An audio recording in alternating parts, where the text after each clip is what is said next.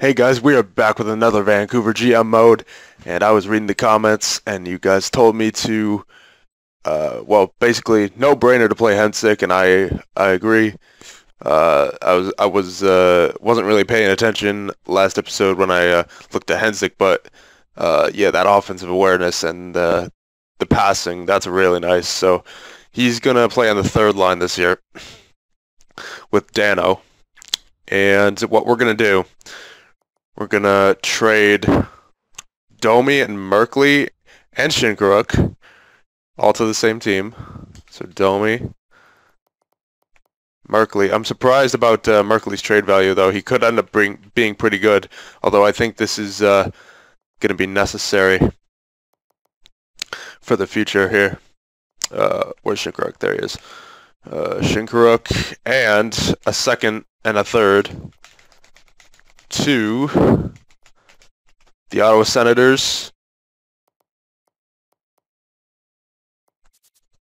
for Kyle Turris. So he is a first-line forward. That is quite the nice puck skills category there. He's 31 years old. He's got a 3-year contract, so what that does is it gives us a first-line center for 2 years, well, for 3 years, you know what I mean, but it gives us a first-line center for the 2 years that we need to grow Reed Hensick, and by Kyle Turris's last year of his contract, he should be 33 by then, and Reed Hensick should be ready for the first line. So that's why I'm thinking this is going to be the perfect deal for us. Yeah, this is going to be a really good deal, and just get two no names here, and this should go through. It might be overextending a little bit, but you know what? It's for a first-line center. And you know what? When he turns 33 or when we don't need him anymore, we could just flip him for someone else who's younger, or even for a draft pick or a defenseman or whatever. So, yeah, Domi, Merkley, Shinkaruk, a second and a third for essentially Kyle Turris, and it goes through. Very nice. So we have ourselves a first-line center, and actually have ourselves an entire first line now of legitimate first liners. Turris, Nichushkin, Kane, that looks nice. Callahan, Virtanen, and Horvat are our second line. Dano, Hensick, and not these guys. And we're going to call up Wegleitner. Yeah, so, yeah, Wegleitner, Dano, and Hensick will be the third line, and then King, Shore, and Colburn will be the fourth line. And then defense, we have Zadorov and Lindholm. I don't know how they're not top two yet, neither of them. And then Klingberg, McCowan, and then Bogosian and Spiza. But you know what? I did mention that I wanted to try flipping Zadorov to the second line, and I think that's what we're going to do. So we're going to put Klingberg with Lindholm, and that's going to be nice. That's going to be a nice combination there. Is McCowan righty? Yeah, he is. So we're going to put him over here, and that's looking nice. And now we have Kyle Turris to put in center, and Wegleitner on the third line right wing. That's looking very nice. I mean, overall wise on the third line, I mean, not too great, but potential wise, yes please. We have Hensick, Wegleitner, who we drafted in the 6th round, who's only 3.5-star potential, but he does have a pretty good defensive category.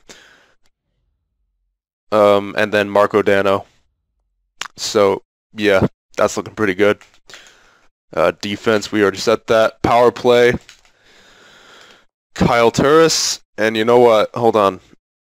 Let's see. Yeah. I'm going to move... Hold on. I want to put Hensick here. I want to see who has the better face-offs, though. Probably Horvat. Yeah, Horvat has the better face-offs, and Hensick is a righty, so I'm going to leave him... Yeah, I'm going to leave him on the right wing for now. Hold on, Horvat, go down, and then Turris with Nichushkin. Penalty kill, that can stay the same. That can stay 4-on-4. Turris. Extra attacker. Horvat and Shore, yep. Bobrovsky and Koroluk. And shootout. Instead of Callahan, I want Turris on there. Shooting first.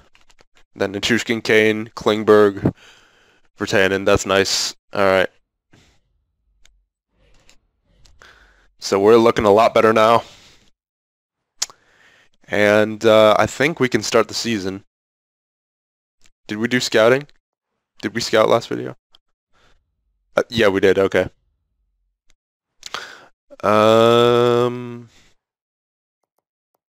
Yeah, I think that's it.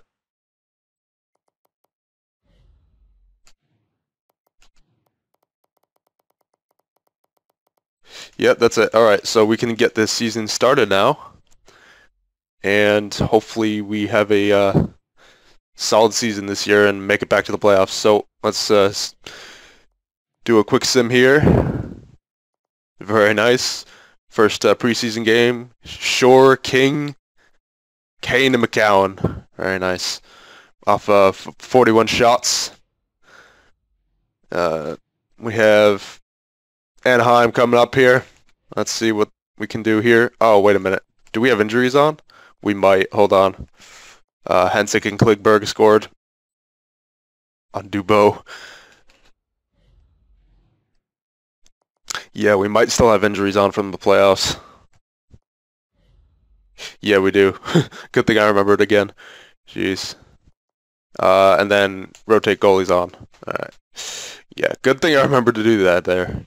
I don't usually remember that quickly, and we had already started the simulation too, so that just shows you my memory here with all those little details. So Calgary, 2-3. Nice game, nice game. Kane, Klingberg, Callahan, Bogosian, Virtanen with the empty net. So that was a good game there. Kyle Turris got an assist I saw very briefly. It's looking nice so far. Really hoping Kyle Turris can do some good stuff for us so that yeah, we can grow. And Virtanen, Nichushkin, Dano, Callahan, Virtanen, Kane. Very nice. And then the San Jose Sharks finally answered back. You know, after bad first and third period there. But we won that game 6-4. Arizona, they're 4-1. Let's see, 1, 2, 3. They shut us out. Nino Niederreiter, of course. Alright, so that wasn't good, but it's preseason, so. Alright, Edmonton, they're 4-1. Jesus. When are they ever gonna get good? 2-1. We won that game 2-1. Callahan and McCowan scored. Hensick got an assist. That's good. Alright, let's get into the regular season now. Continue. I think we're well within the salary cap. I think we're just 4 point something over the cap, so we should be set, or not over the cap, under the cap. So first regular season game, 2-3, overtime, very nice. So Kyle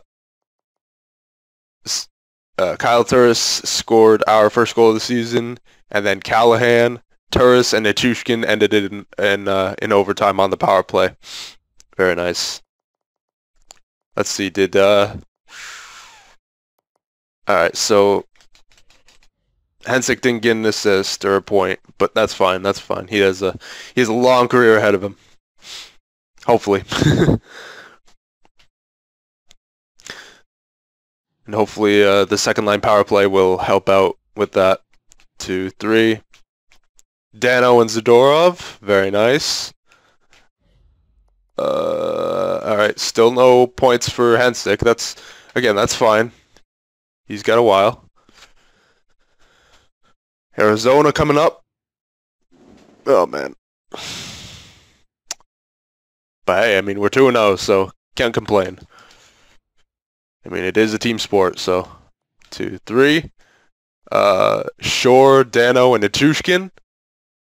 Very nice. Kyle Turris is helping out, I would imagine, there.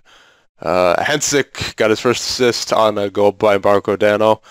So that's nice. Good for him. And but more importantly, we are 3-0 to start the season. I'm liking it. Liking what I'm seeing.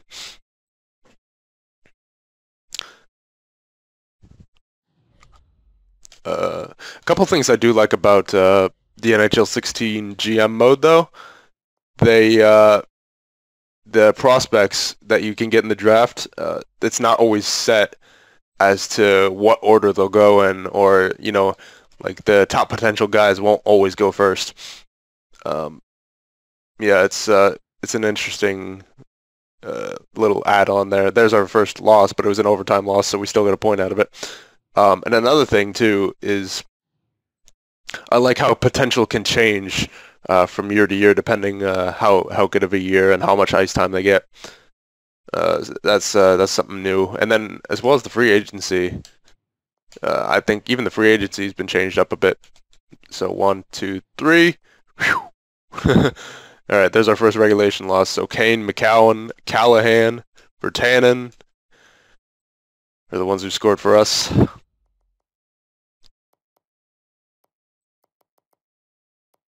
Hensick got another assist. Very nice. We'll just keep doing this up until the scout appears. And then we'll do the quick season simulation where we don't go into the games. All right. 1, 2, 3. And we shut them out. Kyle Turris and Val Nichushkin.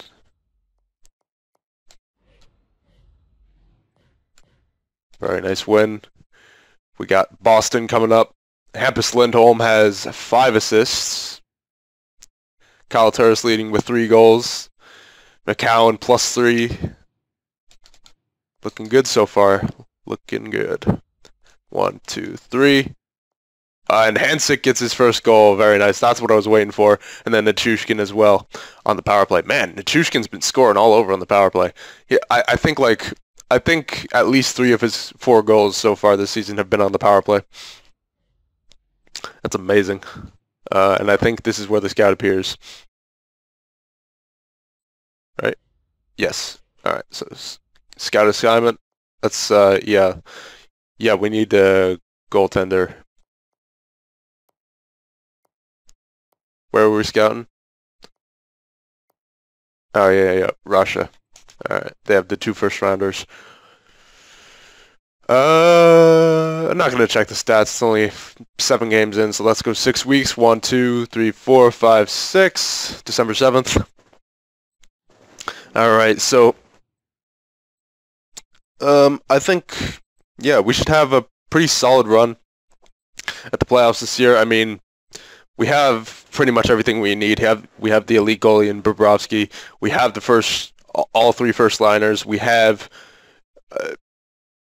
a solid defensive core. I'm not going to say we have the best defensive core because we did technically have a better defensive core in Carolina, but we do have a very solid defensive core here in Vancouver. Nice 6-4 win against the Rangers, and then we have Montreal coming up 5-7-0, and we lose, of course. Come on now, boys. Don't make me make any line changes here. Let's get going. San Jose, we better beat them. 3-9-2. Oh my God. It was a regulation loss too. Come on now, boys. Oh my God. 7-3 versus Carolina. Oh, come on, boys. I'm really hoping the poise of Callahan's gonna kick in here sometime soon, because it's not looking good right now. I mean, it was early on, but we started to go on a losing streak there, and that really hurt us, man. All right, good. We got up back to 500, sorta. There you go. 9-8-1. Let's continue that, please. There you go. All right, starting to get back on track. It seems like we're a very, very streaky team this year, and but hopefully we can get our spot in the playoffs, because Hensick needs every game he can get. Although I think he is a depth forward technically, but so if we per se don't make the playoffs, would it be a good idea to send him down to the AHL's if the AHL team makes the playoffs so he can get more games played? I don't think so, actually, because yeah, I mean, I know morale isn't a thing in this game, but I feel like that would make him go down a little bit after playing in the NHL all year. All right, December 1st. Come on, boys. Yeah, we're a streaky team. All right, good. Get out of that losing streak there. Let's get on a win streak now. Come on, let's go. There you go. 3-1. We have 2 more days. One more game. Ottawa Senators, come on, beat them. Max Domi and Nick Merkley. There you go. Goaltenders, Russia. Let's just keep going there. Why not? I mean, we don't really need anything else besides the goalie prospect. All right, yeah, let's check the stats. We are 28 games in at this point.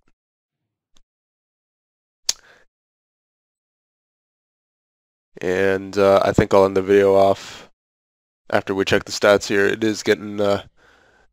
we are cutting it pretty into 17 minutes now. So, Nichushkin, Virtanen, Hensick. Ooh, where's Hensick on the third line actually has more points than Turris on the first line. That's interesting. He's gonna be a stud, boys. Reed Hensick. And then Jake Virtanen is 22 points. Where is Evander Kane? My God. Step it up. You got a good year last year, but you're starting to, you slowed down, and you remember he only had 6 goals after the All-Star break last year, and he only has 6 goals in the first 28 games this year. So I don't know. Kane is slowing down a bit. Hopefully he can get back on track, especially with Kyle Turris there with him on the first line. Goals for per game, 18. That needs to go up a little bit. Goals against per game, 13. Could be higher, but that's okay, I guess. Power play, that's really good. Awesome. Hensick and Turris probably helping out there. Penalty kill could be a bit better, but that's okay. Alright, so I think... I don't know. I want to see what we do up to the trade deadline, and then I'll make a decision based on what's happening. And hopefully Kane could get back to himself, because yeah, he's not really doing much right now. So I will leave it off here, and I will see you guys in the next one.